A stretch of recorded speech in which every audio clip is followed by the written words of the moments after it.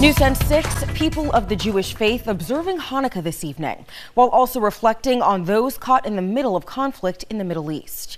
22 News reporter Christina Demores joins us live here in studio tonight after attending a celebration in Springfield.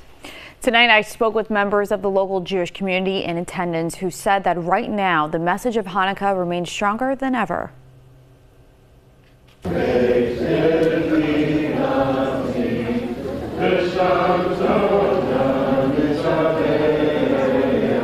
The story of Hanukkah right now is more poignant than ever. On the 7th night of Hanukkah, the miracle of light continues to be celebrated.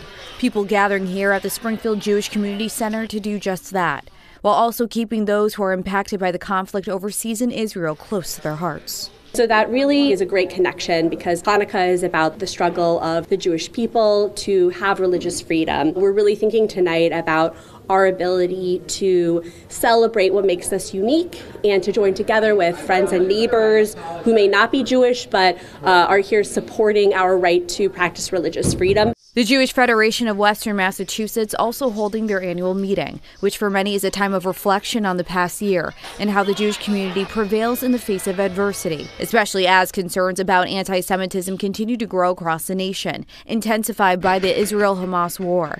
It's no secret right now that the world is a very complicated place and America is a very complicated place for Jewish people. This is an important time to get together as Jewish people and show some solidarity for each other. Local Jewish leaders also echoing that need for solidarity and perseverance. We just have to keep living our lives and not live in fear, because if we live in fear, then they win.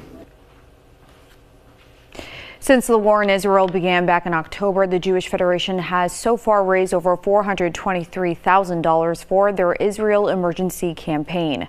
Working for you tonight, Christina Demores, 22 News.